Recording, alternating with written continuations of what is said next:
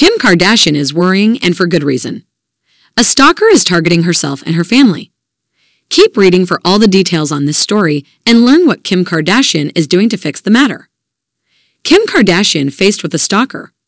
Famous people can often face very scary situations when it comes to their safety. According to Yahoo, that is exactly what Kim Kardashian is dealing with right now. Both herself and her family are in danger after she became the target of a stalking situation. Kim has had an obsessed fan showing up at her home and her family's homes uninvited. Apparently, Kim became alerted to this stalker situation after her American Horror Story co-star, Emma Roberts, reached out to her. Emma let Kim know that she had a home invasion and that the person responsible was obsessed with Kim and her family. This person not only broke into Emma's house, but he also found Kris Jenner's house and then later made his way to Kim Kardashian's house in Malibu, which Kim says is not an easy house to find.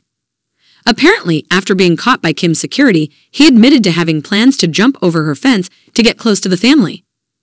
Needless to say, after all of this behavior, Kim says this person has caused her worry, concern, and severe emotional distress.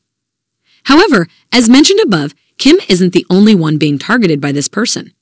He also went after Emma Roberts and her young son.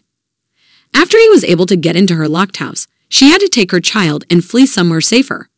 However, he didn't stop there.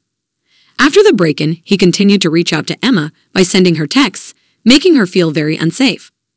According to the American Horror Story star, this man has eluded arrest and continues to send me disturbing text messages. I am in sustained fear and am afraid to return to my own home. What are the actresses doing about it? Of course, Kim isn't going to stand for anyone hurting her family. So, the Kardashian star has taken out a restraining order against the stalker. This is the same course of action that Emma Roberts took as well.